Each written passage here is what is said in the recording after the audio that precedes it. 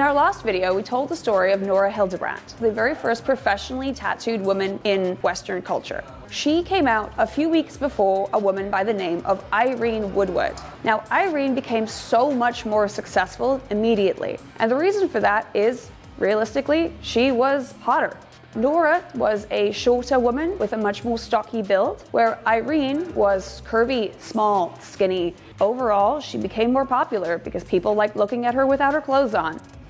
I really wish that was not the truth. So she has another insanely racist, sensationalized story, but this one honestly makes absolutely no sense. So the story goes that her father was a sailor, and between the ages of 6 and 12, he tattooed her, maybe by force, maybe to protect her, maybe because she liked getting tattooed. The story is that she enjoyed getting tattooed by him and begged him to continue, but he was either tattooing to stop the Native Americans from wanting her, or to make them not want her more after they were kidnapped, or because he was forced to when they did kidnap him, but it could also have been in the South Seas. The story really doesn't make any sense.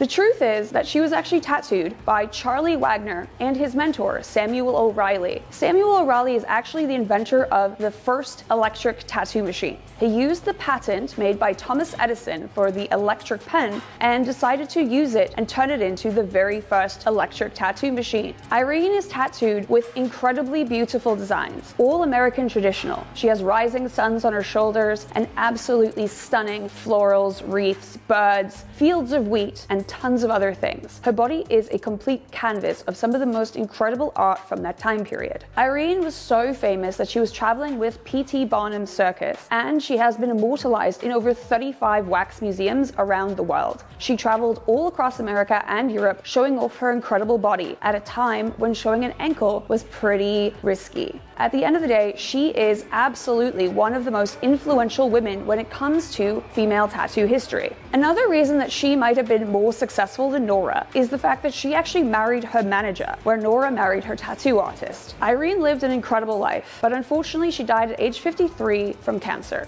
The newspapers were claiming that the cancer was caused from all the poisons that she had put all over her body, which sounds a lot like today and all of the ignorance that's going on with the heavy metals that are in tattoo inks. Irene is just one of so many more stories that we are happy to tell you. So if you're enjoying this series, please make sure to follow us on Instagram, share this with your friends, and let us know what you think in the comments.